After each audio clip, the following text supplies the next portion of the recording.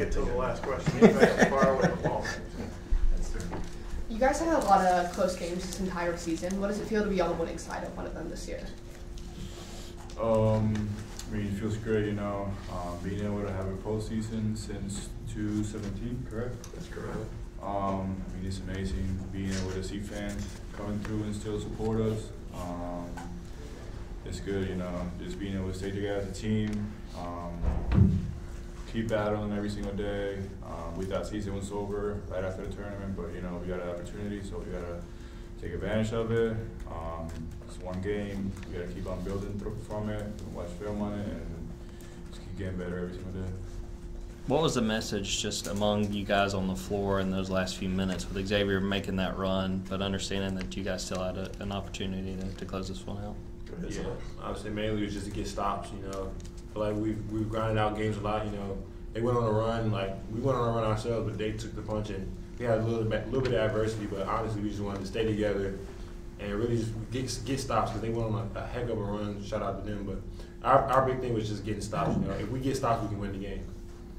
RJ, how difficult is it as a player to kind of keep your composure like that final minute when you really don't know what's happening? They're reviewing plays, the officials, but you able to kind of keep your cool in that last few teams involved? We work on it in practice every single day. Like coaches, whenever something bad happens or a bad play, bad run, like just keep your head up. You know, stuff's gonna happen in the game.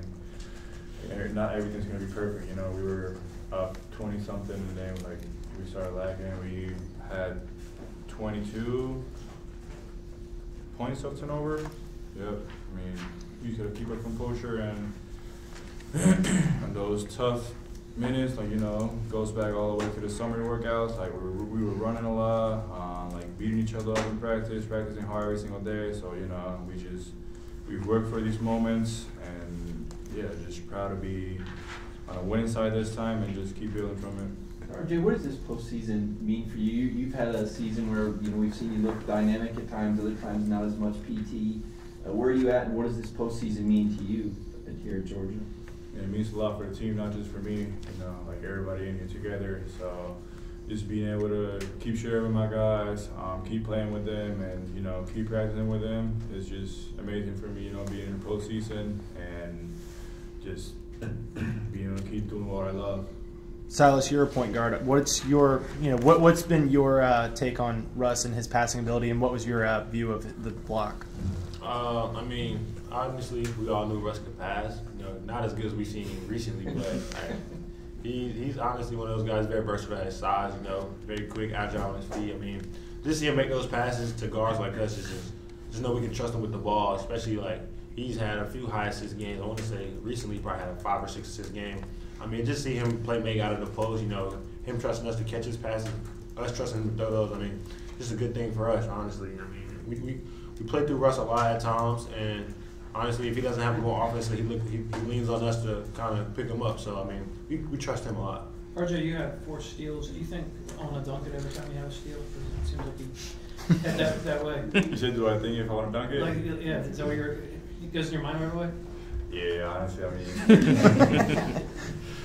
yeah, I feel like that's one of my positives of my game, you know, just being able to have a steal and get out on the run. So I know my teammates like it with the ball, and they see me wide open, I know they're going to throw the lob or, you know, pitch it ahead. So yeah, it's kind of exciting, you know, when I get a wide open lane.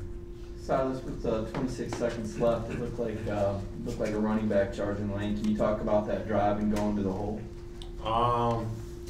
Honestly, it was kind of a wicked situation. I mean, I didn't really know what to think of it. You know the way these refs call here and there. You know, things change every game. No diss to the refs, but things change. I mean, I just try to, you know, just adjust, try to understand like what I could have done, what could have been better. But honestly, you know, I just try to play through that. Like Coach always says, you got to respond, you got to adjust. So just moving on to the next play. For both of y'all, what's the reset that had to happen after Russ's block? It looked like, you know, you guys had gotten the stop, and then obviously have to go back out there and get another stop. I would say just get another stop. You know, if we want to win the game, keep playing, you know, survive in advance, we got to get another stop. So all we were saying in the huddle is we were kind of talking through what action they might run. Then we kind of knew once we called that timeout what they wanted to do. I mean, kind of figure out who we wanted to put on the ball, who we wanted off, and just kind of talk through the switches and everything. Like we just it was all about just getting a stop.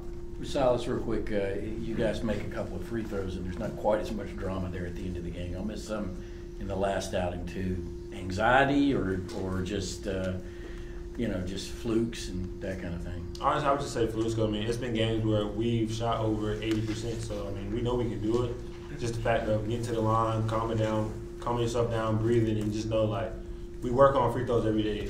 You should have the confidence to hit those at any given time. So just believing in yourself and having confidence is really the main thing we gotta have when we walk up to the free throw line. RJ, what's it like now to play? Portal opens on Monday, game on Tuesday. I don't know if you're thinking about, what are you doing next season? Like, is it a weird time, with that kind of stuff going on? Not worried about that at all right now. I'm just worrying about today. Waiting to see what Wake Forest and App State does. Portal's not in my mind right now. That's the latest thing that I can think about right now. We got something to win right now, so just focus on what we got right now and just work in the off season. Silas, what have the last 4 or 5 days been like where you don't know exactly if there's going to be a postseason, guys find out you're in it, and now to have won this game and know that the season's continuing on to the weekend? It was pretty hectic, up and down, very emotional. After the Florida game, a couple of the GAs were very emotional because they were thinking it was the last one. But kind of everybody in the argument was kind of like, we still have a chance. We won some big time games and we've been in games. So I mean, it's been very emotional. It's been very up and down. But I feel like after the game, got back home, got a reset. We had a good practice on Sunday, a good practice yesterday. And I feel like that was best for us. Just for us to come home, relax, understand that we might have something still to play for, we might not, but just to still be with my teammates and the coaches is great for us. Silas, obviously not knowing if that was the last home game of the season, just how exciting was it to get another opportunity to come out here and then obviously to win on this big of a stage in front of the home crowd? It was definitely a great opportunity. We kind of let the fans down at home at times. We've had some big wins and had some tough losses, but just to get another win in front of the hometown, it just feels good for us and it's good for the university. What about your North Carolina native? To be App State or Wake Forest. Any part of you excited about possibly going back to North Carolina? Yeah, definitely. I mean, I always have a big gathering of people at the game. So I mean, if it's in North Carolina, like I don't know how crazy it would be, but I know I would be very jacked and just very happy to be back home. Just get to play in front of a whole lot of family and friends. It'd just be good for me.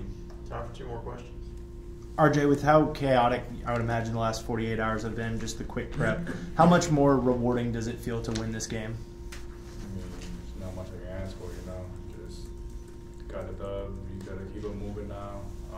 Keep working them all, and just mentally stay locked in and focused. Is that it? All right.